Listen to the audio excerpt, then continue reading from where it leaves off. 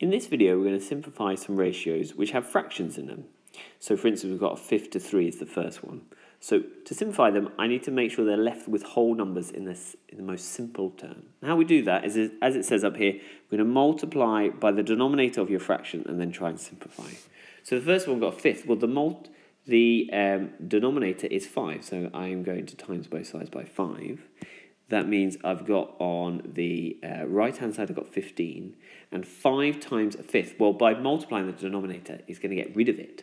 So we're just left with the numerator, 1/15.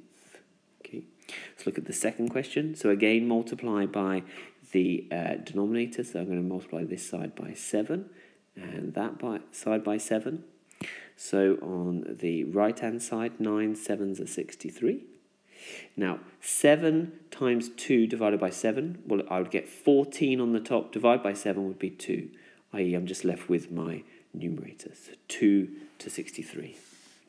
Okay, now we're on to 3/4 to 6, so we multiply by the denominator, that is 4, so times both by 4. What we're left on the right-hand side is 24, and by multiplying by the denominator means we're just left with the numerator, 3/24. Now, 3 goes into both 3 and 24. So if I do 3 divided by 3 is 1, 24 divided by 3 is 8. So we get 1 to 8. Now let's look at this last question here. Now we've got 3 things here, but they've all got a third on the bottom. So I'm going to multiply everything by 3. So times 3, times 3, times 3. So 3 times 1 divided by 3. Well, 3 times 1 is 3. Divided by 3 is 1.